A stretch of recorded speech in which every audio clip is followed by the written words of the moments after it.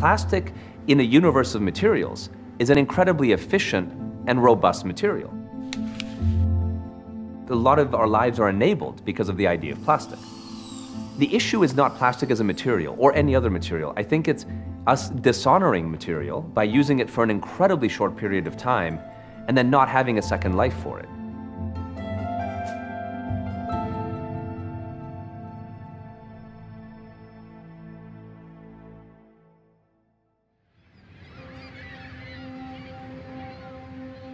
We're totally addicted to plastic as a global economy.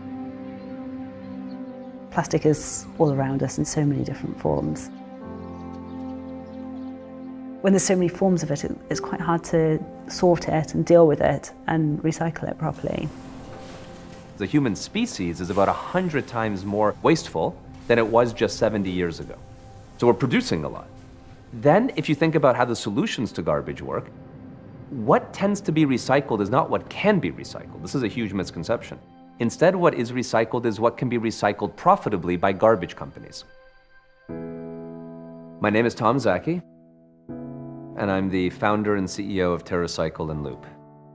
TerraCycle is a global waste management company. We're headquartered here in New Jersey, but operate nationally in 22 countries. Our mission is not just to manage waste, but to eliminate the idea of waste. And we do that by recycling hard-to-recycle things, then integrating recycled waste back into consumer products, finally, through Loop, elevating supply chains from being disposable to fully reusable.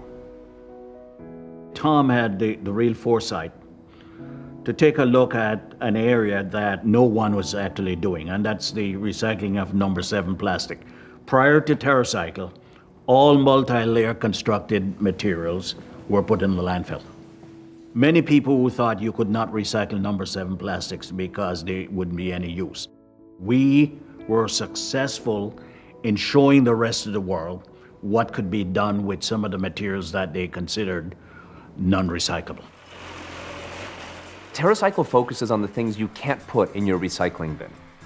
I think technically it's in the thousands of different waste streams, so everything from dirty diapers to cigarette butts, from toothbrushes to cosmetic packaging, and it goes on and on and on.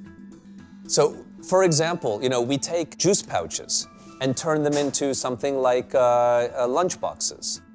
Coated paper into fire logs, or corks into cork boards. Here's another one where we take chip bags. We turn it into this type of plastic and turn it into dog bowls or toilet seats. You can see everything can be recycled in the end.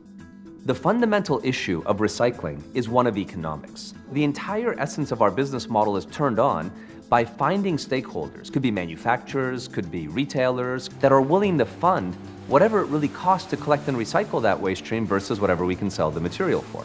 And once we have that economic unlock, then we can go out and collect and recycle just about anything. All of these chairs and tables were made from juice pouch material.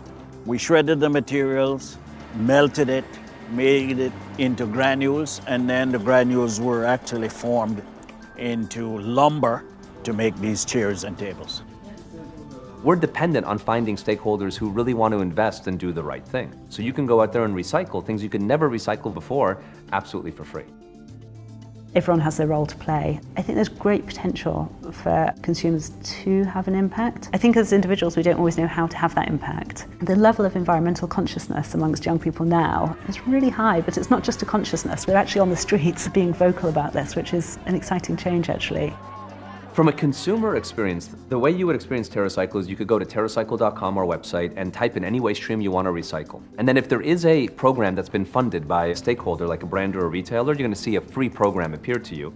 And if there isn't someone funding, then you'll see paid alternatives. Now, let's say you enter into a free program, and that entire experience is free to the consumer. Now, someone's paying the bill, and the people who are paying are, in these examples, manufacturers and retailers. The price of your product isn't going to increase because of those costs. What they're doing is, instead of putting money into advertising, they're putting it into recycling, because they find that by enabling recyclability on a product, consumers may choose their brand over a different brand. Companies would do best to have their design groups look at a circular, sustainable way of designing their products, because it comes down to design. We focus on setting up solutions where solutions don't exist. It would be great if TerraCycle didn't need to exist. I mean, that would be an ultimate dream, that garbage doesn't exist as a problem, and that then we wouldn't need an organization like this to be out there. But until there isn't a problem, we're here to try to bring some level of solution. The circular dream is not recycling. The transition to the circular economy needs to kind of have two parts to it. So one part would be thinking quite clearly about, redesign. How do we design this in a way that there isn't waste falling out at the bottom, which needs to be recycled in the first place? If we're really kind of pushing for serious change, I think we need to be thinking in that area, like how do we design out this stuff as much as possible? But we know that transitions don't happen overnight. There's a massive cleanup job to do. For us as individuals, the short-term step is to vote with our money for the future we want with what we buy. People are waking up more than ever.